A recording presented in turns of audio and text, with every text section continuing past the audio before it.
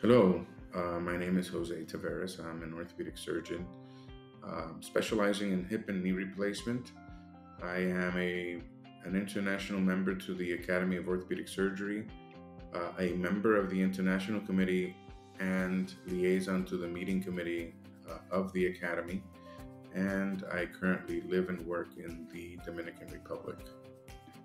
It is very important that the Academy continue to provide Spanish content at the meetings.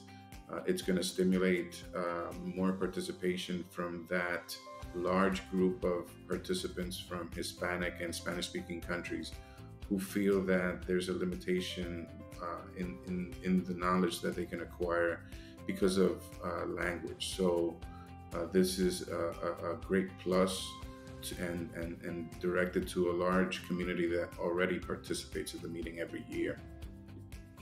In planning for these Spanish sessions, many things were considered. Some of them include the topics, so we are going to have topics on hip fractures, hip replacement, shoulder, other sports themes.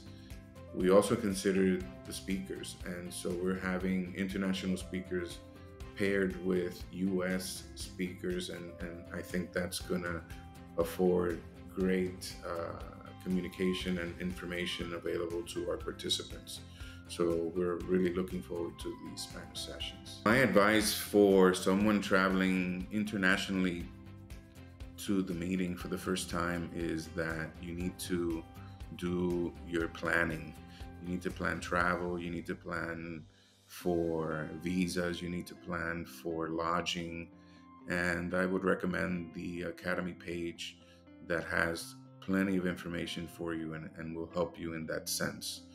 Another thing is that you need to plan while at the meeting your activities. It is a very large venue. There's a lot of educational activities, and sometimes it's just difficult to navigate. And so one thing that I would highly recommend is the use of the mobile app that will be available to you and that has been prepared for you to be able to participate seamlessly throughout the meeting.